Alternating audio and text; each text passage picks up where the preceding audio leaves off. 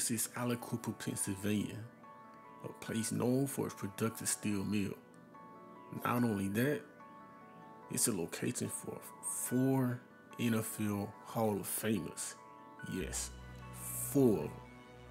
Mike Ditka, one of the best of his generation.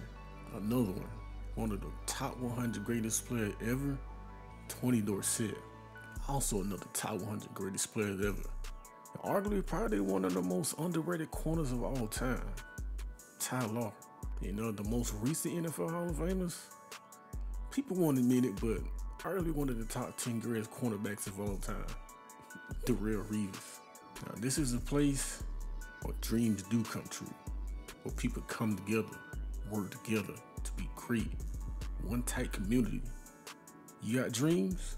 Go for it. Grind until it happens.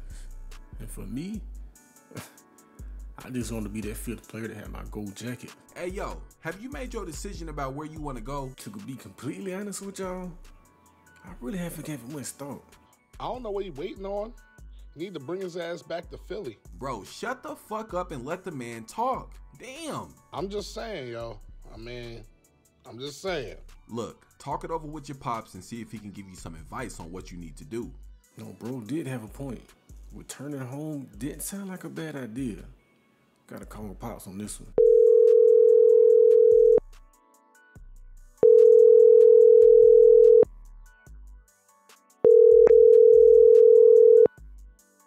Your call has been forwarded to an automatic voice message system. Yo, they was right. I didn't make up my mind where I want to go to college. What better person to talk to than the person who's been there? My father. You see, my father was born and raised in Aliquippa, so he understood the definition of hard work, sticking together, grinding it out, making your dreams happen. And he did play both sides of the ball too, playing receiver and cornerback.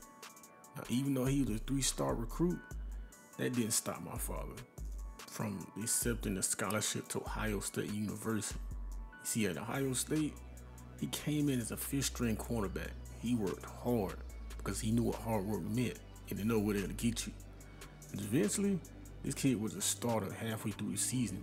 And let's just say, the rest is history. Now you might ask yourself, how did I go from Pennsylvania to Texas? Well, it's pretty simple. As dominant as my father was, that potential really didn't live up to expectations when he went to the NFL. Especially being drafted by the Dallas Cowboys, which is only pretty much less than an hour away. So that's how I ended up being here, raised here. For me, it was simple. I worked hard, I wanted to get it better, and I knew what hard work meant. So a lot of people say I might have it made because of who my dad was, because of my name. Well, it wasn't simple. I had to work hard. So everything that I got at this point, it wasn't because of my dad. It was because of me and my grind. Now, I got to be honest with you all. Beginning of my freshman season, I was out there just having fun, running wild, going crazy. I mean, hell, I was a freshman, so I really didn't take it that serious. Same thing for my sophomore year. I was out there having fun with teammates. No colleges came calling, so I didn't see the point of taking it serious. But by the time my junior season rolled around, I made up in my mind. If I really wanted this, I really had to start taking it serious. And that's when I really started going crazy, cutting down on turnovers, more touchdowns. Of course, I'm better known for being a dual threat quarterback, so them rushing yards wasn't going anywhere. When I really started taking it serious, my senior season, passed over 3,000 yards, nearly 40 touchdowns, cut down on the interceptions, over 1,000 yards. Let's just say the big schools came calling. Now, my 4 years at Allen, let's just say I put up some crazy numbers. You can't deny it. But one downfall that a lot of colleges wanted me to change position because of interceptions. I mean, Georgia. What's more to say? They wanted me to switch a linebacker.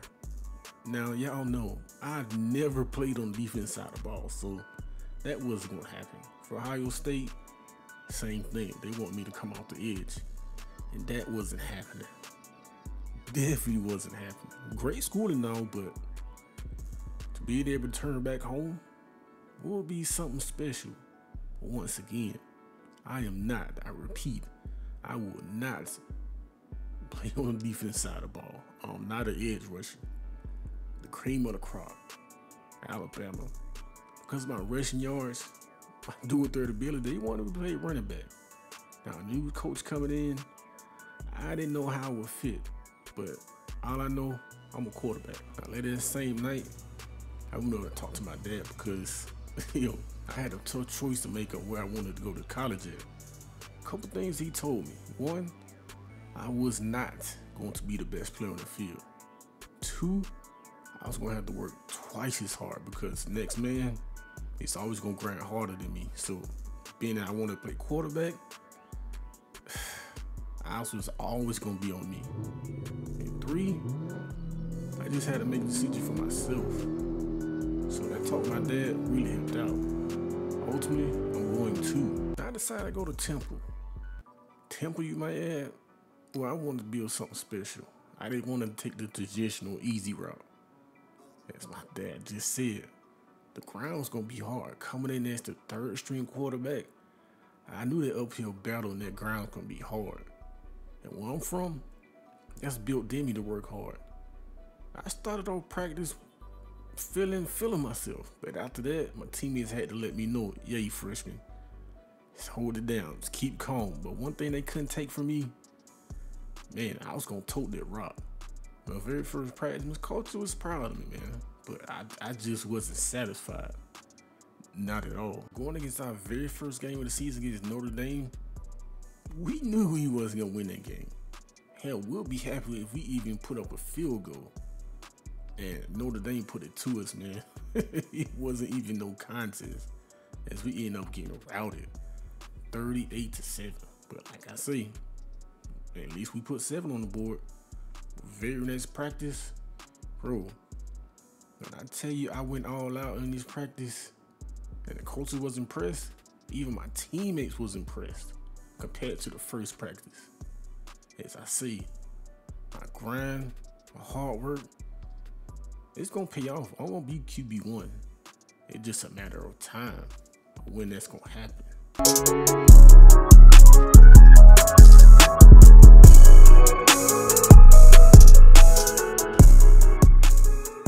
Finally got my number called in week 8 against Army. We was blowing them out the water, so coach put me in. My very first touch in college football ended up going for a rushing touchdown. My second touch of my young career went for a whopping 51 rushing yards. Not only that, I got my first passing touchdown, man. You couldn't tell me nothing. I was on cloud 9. But 2nd and 6 right here, we going to a triple option. Once again, I pick up the first down, break 2 tackles, and nearly broke a third. Lucky I stepped out of bounds. I ended up getting with 33 passing yards with a touchdown, 72 passing yards, and we ended up winning the game 63-7. Now, not only did we finish 4-8 on the season, 1-7 conference, bro, this losing, something I wasn't used to. Now, after the Army game, we lost 5 straight games. The losing, that wasn't something that was in me. I wasn't happy about it. So my very first practice in my sophomore season, bro, I just went crazy. It just like my grind that summer, my studying, it was all starting to pay off, and my teammates can see it. The coaches can see it. It was just something different about me. Bro, I wanted that QB1 spot, and I knew I was going to get it. It was just a moment of time of when the coach was going to be smart enough to put me as QB1. Especially since we started off the second season 0-5, 0-2 in conference. Damn near dead last points per game. The bottom half in total offense in the country, bro. It didn't sit well with me. So I called a coach to have a meeting with him one-on-one. At this point, I did not say not one word because coach knew the frustration that was on my face. The hard work that I put in each and every practice, studying the playbook. Hell, we was the laughing stock of college football. The only team not to win one game.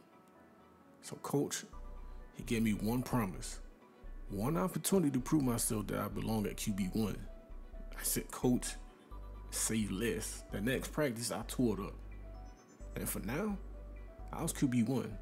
I had to go out there and prove myself. The very first play against Houston, I hit my teammate Walker on a dig route, and he turned it up to the sideline, 75 yards to the house. My very first pass as QB1. You talking about pump excitement?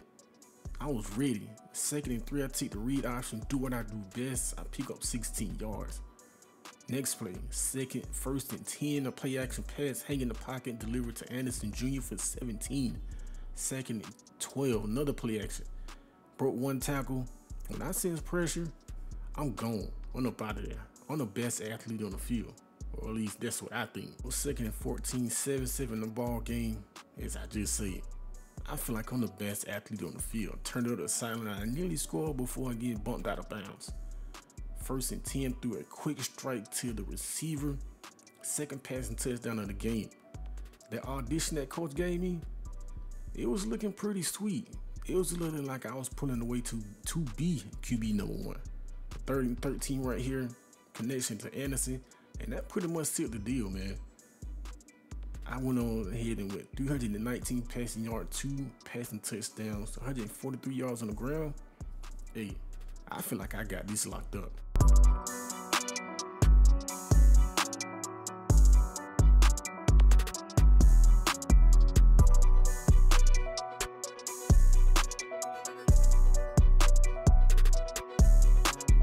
With that type of performance you had in the last game, me and the entire coaching staff have decided that moving forward, you're our QB1. So congratulations. Yeah, coach, really appreciate that.